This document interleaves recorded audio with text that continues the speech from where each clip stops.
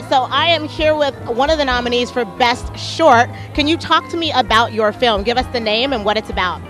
The film's called Time Freak. It's the story of a neurotic inventor who gets lost traveling around yesterday.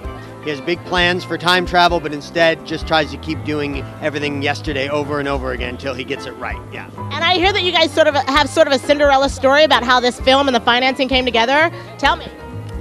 Well, we had been working to save our money for an apartment in New York, and we got a nice pile of money together, and Andrew wrote this amazing script, and we both, see ourselves as filmmakers and said, we really believe in this. We believe in it more than an apartment, so we spent all our savings on the film, and here we are at the Oscars. Renting. Happy to rent instead of owning. It's okay. It's okay. Renting the tax, renting the club. Renting the apartment. It's fine. What do you have to say about dreams coming true to all of those dreamers out there?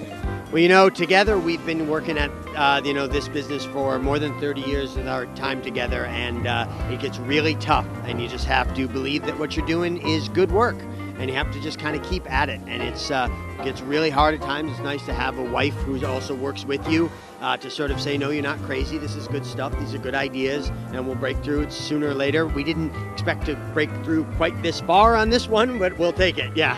So what are you going to do if you're the little engine that could and you actually win tonight? I think we'll just be very grateful and very excited, and probably celebrate a little continue the celebration, because this whole thing is a celebration. But then I think we're going to kick up the party just a little bit. A little bit. I have to ask one final question. I know that the road to the Oscars, you mentioned 30 years, is not an overnight success, though we get told to tell that story over and over again. I want to know from my viewers, one time that you thought maybe this isn't worth it, or an obstacle that you faced that made you possibly think, this is never going to happen, so they understand the truth of what it takes to get here.